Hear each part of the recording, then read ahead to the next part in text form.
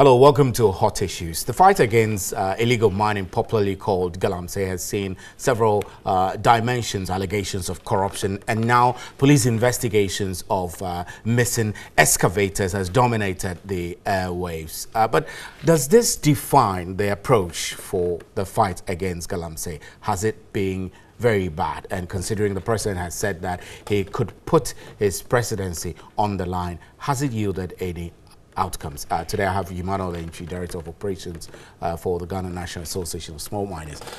Good afternoon. Thanks very much for coming to Hot Issues. I'm concerned about the news surrounding missing excavators. Are you able to tell me exactly how many, in terms of numbers, excavators your members have lost? Good afternoon, my friend. I'm very happy to join you.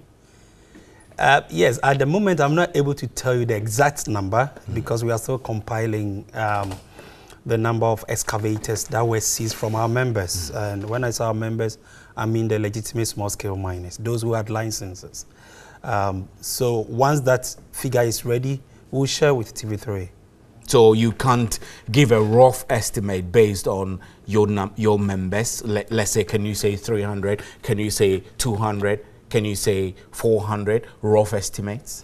As we speak, I can't. You cannot. But yes. Have you been following the discussions of the missing excavators? Yes, I have. You have? Yes. And how does that sound to you, considering that the mandate of the Operation Vanguard team was executed squarely, and by applications of the law, the excavators were seized, and now some of them are alleged to be missing. How does that sound to you? Yeah, I mean, so to me and then to the association, we're very shocked when we heard the news because I knew that Ghana is a country of laws, and we were expecting that once excavators were seized from the various sites, small-scale sites, being it legal or illegal sites, what we were expecting that the next stage would have been to a law court where perhaps the courts will either confiscate to the state or maybe members who may have had the excavators taken wrongly returned back to them. And that was what we were waiting for. And then we heard this news that some excavators were missing. So when you say members who had excavators taken wrongly, your view or your association's view is that there were some excavators which were not supposed to be seized because the operators had license to operate them? Is that what you're saying? That is correct. If you remember, during the process of the ban. Let me start from when Ken and Co started the fight against illegal mining, and they were calling on the government to ban all forms of small-scale mining. If you remember, right at this particular studio, we said as an association that there was no need for the government to ban licensed small-scale miners as part of the fight against illegal mining. I want to put it on record that Association of Small-Scale Miners, we support every effort to get rid of illegal mining in our society. Because your view is that your operations are not illegal. Exactly. But your operations were part of the many activities of small-scale miners which were having a negative impact on the environment. Well, your operations, you were not reclaiming lands which you mined. There's one thing that I want every viewer to understand, that mining impacts the environment, basically. Before you can mine, you need to open the belly of the earth and then take the gold out of the place. And then after... So no matter what you do, whether small scale, whether unregulated, whether regulated large scale, the environment will suffer. It will be impacted. The environment will be impacted no matter what. Whether large scale, whether small scale or illegal mining, you are definitely going to open the belly of the earth. Basically, these are the basic things of mining. The most important thing is the mitigation effort that you put in place after such activity. And for us, as small-scale miners, what we thought was that for somebody to have gone through the process to obtain a mining license, it is a first step for the person to say that, look, Minerals Commission mine inspectors, anytime you are looking for me, anytime you want to know a site that is doing mining, I am here. This is my map. You can come over and check what I'm doing. EPA, come around and check what I'm doing. If I'm not doing what I'm supposed to do per the license agreement, revoke the license. And basically, that's what it is. What am I trying to say? All that I'm trying to say is that the fight against illegal mining, per the fact that a wholesale ban was placed on all activities. Started on the wrong foot. That's what I understand. Basically, it started on so on that you think that foot. government shouldn't have come up with that blanket ban which affected the operations of legitimate small-scale miners like yourselves. Basically, that's what I'm. And you think as a result of that, government failed in the fight against illegal mining? You know, because it targeted the wrong people. When you are building and you start on the wrong foot and you don't build strong foundations, what happens? The building crumples, and basically that's what we are seeing today. Because one, the Association of Small Scale Miners and its members, in 2013, we inaugurated our very first task force. What was their mandate? They were supposed to chase out illegal miners, especially those on our river bodies. Two, we signed an agreement with the University of Mines and Technology. What was the reason? The reason was that they were supposed to train prospective small-scale miners and some of licensed small-scale miners to do regulated and responsible mining, basically. And this was what we were doing. Could you believe that before the ban, 20 of our members they were already going through fair mine certification process? This is a process that makes sure that you observe all needed environmental issues and then also occupational safety issues in your business.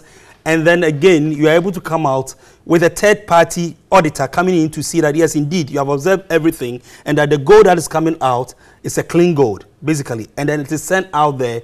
Then you can also achieve a certain premium on your gold. And 20 of our members had started this program. In fact, they had gone through 3 years and they were left with the last lap.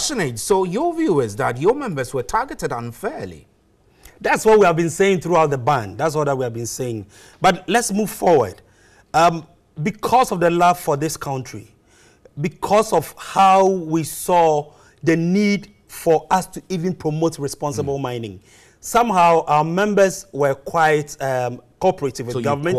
We cooperated. And what we wanted was... And you volunteered your task force to work with Operation Vanguard. They are even still on the ground working as we speak. And that should show our commitment to fight against illegal mining. But the point I'm trying to make is that when you are fighting against illegal mining, promoting legitimate licensed small-scale mining is also part of the fight. Because once you chase the guy out of what the guy is doing, which is not good, the guy must have a certain... livelihood. A certain livelihood, one. And then also the guy should be able to identify and say that, look, if I live here, there's hope here. I can go through this process and get perhaps let me understand the strategy that you have been proposing and which you think government didn't follow. That there was no need for a blanket ban, and that if there was a ban at all on the illegal small-scale mining, you who had licenses to operate should have been encouraged to continue operating as an avenue for alternative revenue for those who were conducting the business illegally and were kicked out. Exactly. I mean, so that they will know that if you are chased out of illegal sites or you are asked to leave, there's a process that you can go through to obtain a license. And some people are already doing that. And then again, we were also advocating for the fact that people should be dealt on merit basis. So for instance, if you meet, say, ABCD Mining Company Limited, and they are doing the wrong thing, per the agreement of their license, revoke their license. And that's what the law says. And basically, this was what we were also promoting. So it's not as if that we're saying that everybody that has the license was doing the right thing. So just, you know, no. All that we were trying to say is that putting everybody together was a wrong move. So let me ask you whether your members, your association, was supposed to be the legit group, the group which are supposed to operate illegally, following the work of the task force and the interministerial committee that was set up and the roadmap that was followed. Are your people working? Are they conducting mining? Yes. So far, the number that has come out... You can't say yes or no? Look, about 15% are working now. Others are not able to work because they've lost their investment. They need capital to restart again. And mind you, the way the whole process was managed, right from the time that Honorable Emmanuel said that we should stop working for the next 21 days, and then again, there was an instruction that move your excavators to a certain point within a certain month, and then the 6-month ban came. Then after, we waited to about 18 months before the ban was lifted. throughout the process was managed poorly, and so people could not plan well. And you know, mining it involves a lot of capital and a lot of planning. And so as a result of that, members lost their investment, some lost their capital. Some banks went after our members and took over their properties as well. Some even lost their lives as we speak. And so the whole process was managed badly, and that has affected us so much that after members have gone through the vetting process and have been declared that they can go back to work, we have less than 15% of our members who are actively doing their mining as we speak as a result of loss of capital and investment. So if you are to rate the government on its effort at clamping down on illegal mining, how would you rate the government between 0 and 10? So, I mean, it's very simplistic, and I don't want to go... You don't like simplistic arguments? No, I don't want to go there. You don't want to say 1 out of 10, 2 out of 10? I don't want to, because you see, the fight against illegal mining is quite sophisticated. It's a bit complex. It's not as we see it. Because, look, you have 10 small-scale miners, or let's say 10 illegal miners, moving into or going into a certain hole, and then the hole collapses on 5. The next day, the remaining 5 goes back in there, in the same hole, going to take the thing again. What does that tell you? There's a certain force that is driving them. And that force is what? Economic force. Look, there's no force that is powerful than economic force. Not even the military force, the might of the military. But economic force doesn't have to defy logic and reason and common sense. No, if 5 people died with you in a pit and you survived out of 10 and you go back there, you're stupid. Well, naturally, that is how it's supposed to be. Logically, that's how it's supposed to be. But the guy is saying that, look, if I go and I'm lucky, I'll get the gold. If I am not lucky, I may die. But the same way, if I come out and I don't get anything to do, I may die of hunger as well. Every die be die. You understand? So basically, this has some of the psyche and the philosophy. So the fight against Galamsey pushed them against the war, right? Yes, I'm not in any way trying to... didn't give them any options. Yes, I'm not in any way trying to promote illegal mining. No, not at all. But I'm trying to say that the fight against illegal mining is quite a bit complex. That government should have approached it from several angles. In a sense that... You didn't think that was done? That several approaches were not followed from the beginning of the setting up of the task force to the interministerial committee and all the roadmaps? Those were options. The moment Operation Vanguard was launched and other task forces were launched, that was the very time that we said that governors missed it.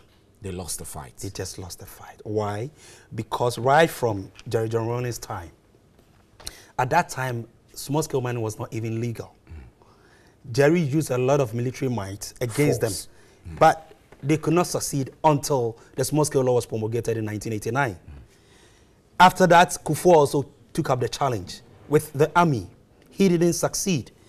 Atamils of blessed memory did the same thing.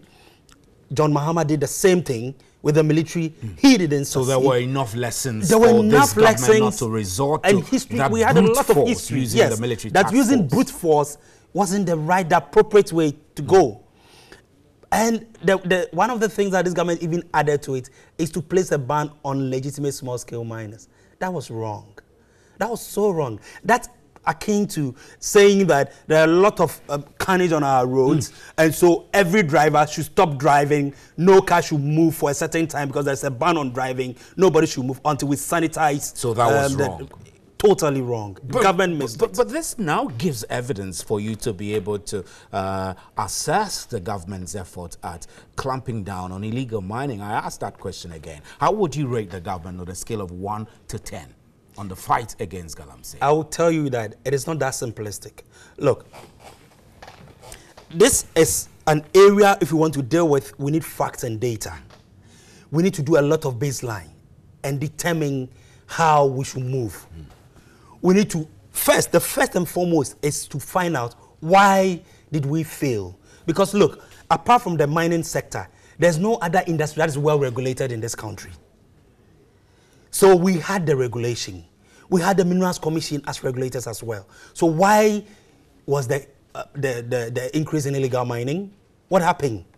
You go around and then realize that One Minerals Commission officer perhaps will be put in a place like, let's say, a whole of Eastern region with only one vehicle and a driver, and that's it. This guy is supposed to oversee over 200 licensed small-scale mine sites plus the numerous illegal mining sites. One person with one pickup, how can that person work effectively and efficiently? Resources, issue of resource, issue of personal, human resource, and then logistical resources. Right, issue of resources. Emmanuel Antwi is the Director of Operations for the Ghana National Association of Small Scales Miners. I am Stephen Antwi. This is Hot Issues, and we are discussing illegal mining, Galamsey, which is quite a hot matter. We'll take a break here. We'll be right back and we'll continue with our discussions. Please stay.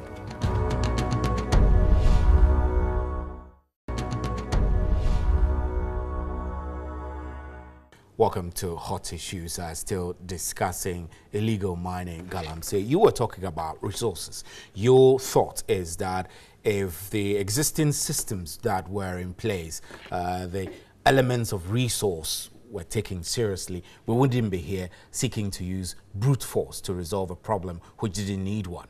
Exactly. And so basically, enforcement was an issue.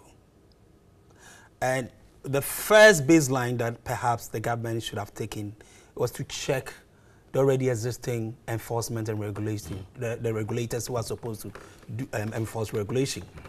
And then we will know where we are as a nation and what needs to be done. That would have been the first thing to be done.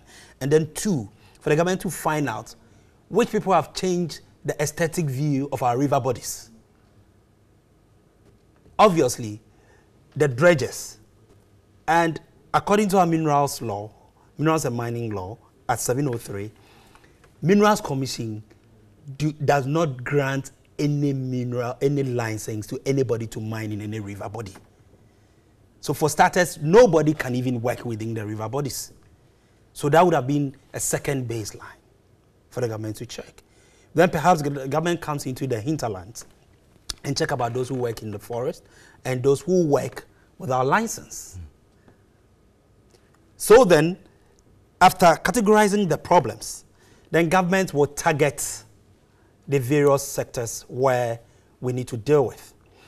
Again, between 2013 and 2015, there was a broad stakeholder consultation, and we developed a document called ASM Framework. In that document, it was identified that there's a need for a certain strategic body that will make sure that we have intersectorial arrangement so that from day in and day out they will discuss issues of small-scale mining and other ASM issues, related issues as well. So there was a need for a certain upper body. The document identified that particular gap. And I believe that the MMIP also identified that particular gap. And so with the setting of the Interministerial Committee on Illegal Mining, the fact that it was interministerial around ASM was somewhat a welcoming news because it came in to fill that particular gap that we were all looking for. And so that was also another part of it. So that I've mentioned the effectiveness of law enforcement and other regulations as a result of lack of resources, both human and logistical resources. I've mentioned the fact that the government has segregated the various ASM activities that was going on in the country and then targeted the people that needed to be targeted to remove them off the field as a result of the fight against illegal mining. I've also mentioned the gap that we felt needed to be filled as a result of there was a need for an interministerial body that is supposed to oversee that, and that came about as a result of the work that the wider consultation that we did across the ASM plane. And the document that we produced was the ASM framework. The MMIP also actually indicated this particular need. And so it was a welcoming news that the IMCIM was formed by government. And then again, I want to place it on record that in doing all this, there was no need to ban licensed small-scale miners because that was not part of the problem. In fact, there was a need to promote some small-scale mining activities. When you say that was not part of the problem, it's to suggest that there were some assessments made about the impact the activities of licensed miners had on the environment in general. Was there anything like that? Well, I mean, the reason why I'm saying that there was no need for that is this. You are looking to stop a certain behaviors, behavioral attitude, a certain attitude that is being driven by economic force. And some people have taken the initiative to go through the process as per the law to regularize their activities, and by so doing offering themselves up for Minerals Commission mines inspectors and any other agents that is responsible for ensuring that responsible mining is done. And so if there has been an increase in illegal activity of such project, and it's happening in an area that the law does not even capture, that's the river bodies. So the first point of attack or call was supposed to have been in the river bodies, first and foremost. Then you come back and identify those in our forest reserves as well, because those are also a no-go area. Then from there, perhaps you come into the hinterlands, where then you can find a mix of the licensed miners and then those who don't have license. And in all this, you involve the players. Because as our parlance says, or it takes a thief to catch a thief. Yeah. And so the people who are on the ground and knows what they are doing, and they've taken the initiative to license their operations, perhaps want to do something good. Perhaps. And so those people needed to have been engaged. And thankfully, we had an association. Yes, the government engaged us. That I must be clear about that. He engaged us on how he wanted to handle. Fruitful engagement, way forward. You wouldn't say fruitful, right? Well, there was an engagement, basically. There was an engagement, several engagements, but all towards what government wanted to do. Towards what government wanted to do. So let's look at the things government wanted to do. So we'll change focus a little bit. As part of the activities to clamp down on operations of illegal miners, government introduced a Galam stop where we're told that there were going to be drones to monitor activities of illegal miners. Did you spot drones at all, your members? Well, personally, I've seen some drones. I saw them when, you know, remember when we were asked to come and do vetting? Licenses were collected and then they were remapped.